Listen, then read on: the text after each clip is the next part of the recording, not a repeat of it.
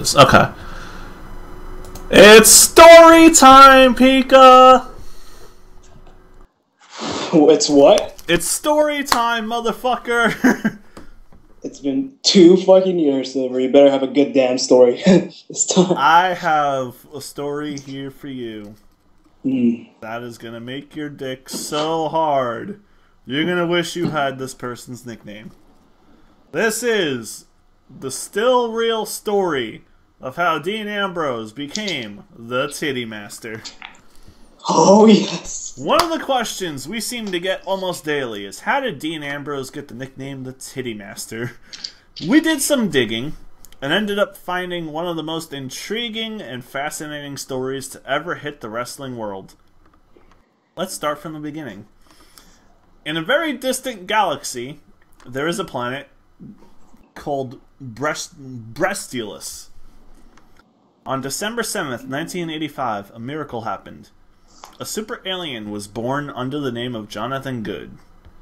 On Brestulus, there is no oxygen, only breasts.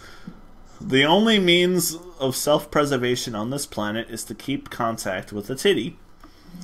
Jonathan was a very diligent worker and needed more titties to maintain his physical lifestyle. After a while, Good collected every titty that Brestulus had to offer, leaving everyone else on the planet struggling to stay alive. The people of Brestulus took a vote and ousted Jonathan Good. They sent him to a place called the Independence. The Independence, also known as the Indies, is a collection of smaller planets. Jonathan Good had made such a name for himself as an outlaw on planet Brestulus that he decided to change his name when he landed in the Indies.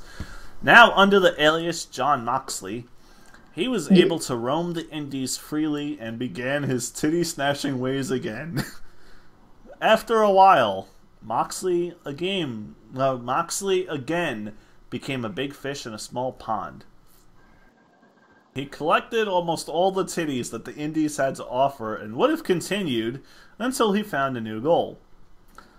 Moxley found a Playboy magazine one night and was in awe of what he saw. Oh no. I know where it's gonna go to.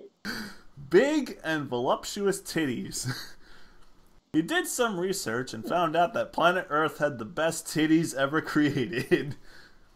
He collected enough titties in the Indies to gain enough strength to achieve the ability of flight.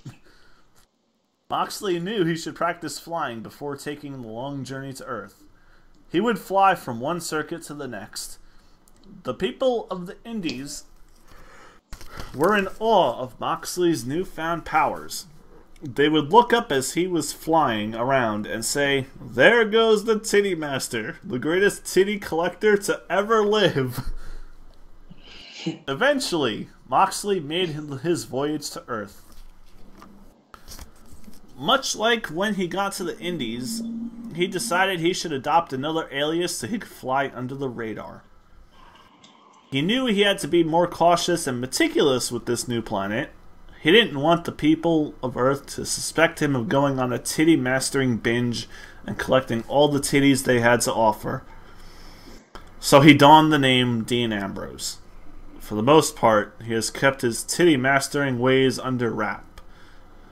Every once in a while, he will still go on a bender and master a bunch of titties at once, but nothing like his time in the Independence and on Brestulus. One day, though, if all of the titties in the world disappear, don't bother looking for Ambrose. He will already be on another planet doing his thing, and we will all be left saying, "There goes the Titty Master, the greatest titty collector to ever live." The end. And you heard it here first.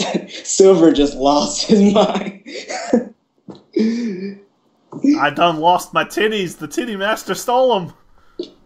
God damn it. What do you think of the story of the Titty Master? It's probably the best story you ever told on this freaking series, to be honest.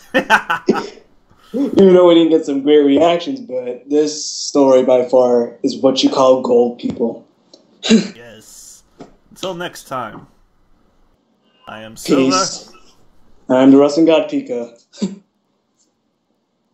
Have a nice day. Better tomorrow. And remember, I love selling blood. that, and there is no greater country than the USA. Unless you're in Canada, then you're in a shithole.